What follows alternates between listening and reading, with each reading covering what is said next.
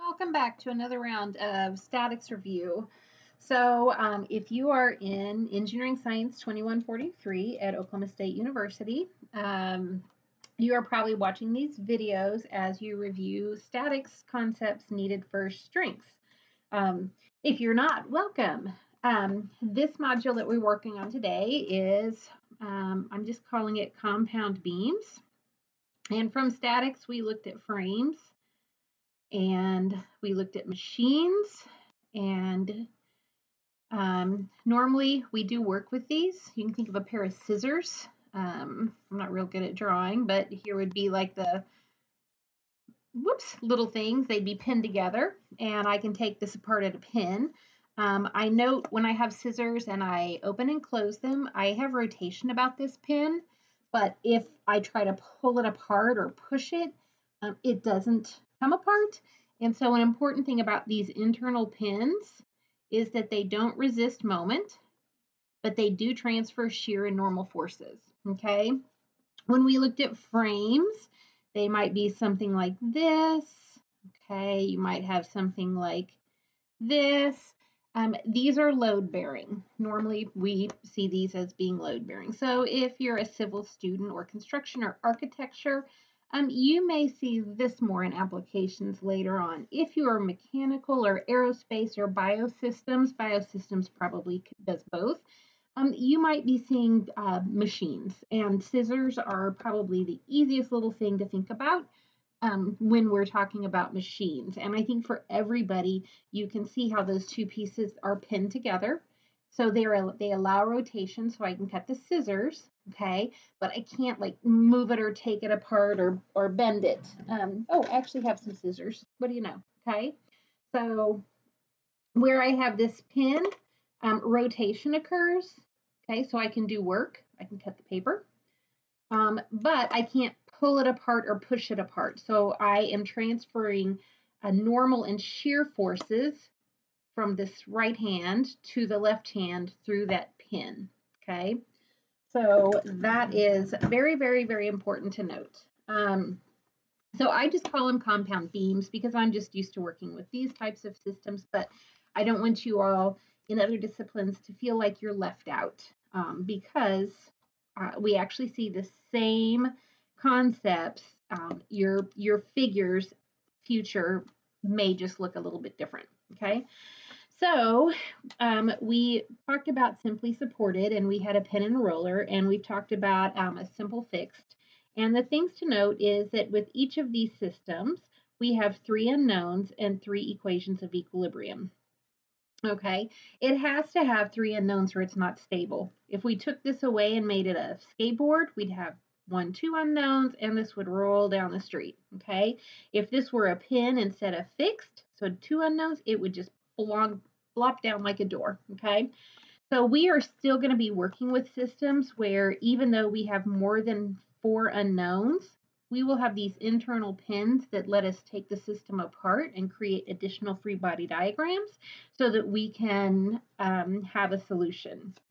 Okay, so if you're looking in your module, the information, you guys can see a free body diagram, and it's a cut apart beam. And if we just go back and draw the beam, then it's going to look something like this. So we have a load W, which is 10 kilonewtons per meter, okay? And we have 30 kilonewtons as a force. And I can see that this distance is 10 meters. And I can see that we have a roller here, okay? And this distance is 4 meters and 4 meters.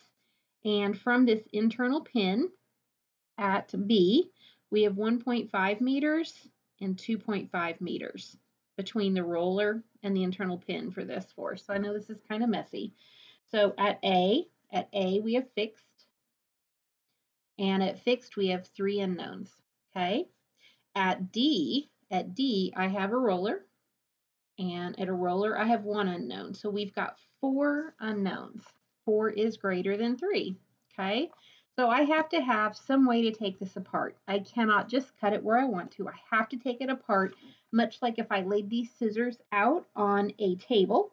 I could unscrew it and I could actually see, well, here's one part of it, and here's the other part of it, and right here where they transfer, okay, that pin is going to have X and Y components.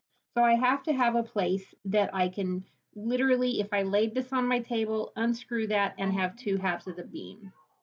Okay, so I have an internal pin, and that internal pin is at B. So that gives us +1. So we now have 3 equations of equilibrium plus an internal pin, which equals the 4 unknowns that we have. I cannot solve this using equilibrium. And some of you are going to say, why can't you just sum moments about somewhere? Well, because I have this unknown moment here at A. And so if I sum moments anywhere, I have to include that unknown moment at A. So at A, which is fixed, I could have an X component, I could have a Y component, and I could have a moment. So it's just like our diving board. Here at D, because it's a roller, I can only have that vertical component because that's perpendicular to my surface, okay? So too many unknowns. At B, I can break it apart. And if I look at B, I have to draw everything that's to the left of B. So we can just, if you need to visually, cover it up. And I can see that I have AX, I have AY, I have my moment at A. This is 10 meters. At the pin, I can transfer a normal force, and I can transfer my shear force, okay? And this was 10 kilonewtons per meter. Now on the right side of the pin, I have that same normal force and that same shear force, but we need to draw them equal and opposite, because when I stick this back together, I have a normal that's going to the right, which is positive. I have a normal going to the left, which is negative. And when I put the positive and negative back together, I have 0, which makes sense. When I look at this overall free body diagram, I don't see those internal forces. I never, ever, ever, ever, put this on your noggin, don't ever include the internal forces at your pin in your overall external forces and reactions. We only see those forces when I take my little screwdriver and take my system apart and I lay it on my workbench. So now I can finish drawing. But yeah, we're going to cover it up. And I have 30 kilonewtons, and this is 1.5 meters. I have dy, which is 4 meters, and 4 meters to the end of the beam. And then I also have that uniform load that is 10 kilonewtons per meter. Okay, so this is how I came up with that free body diagram. Okay, again, these are my internal forces.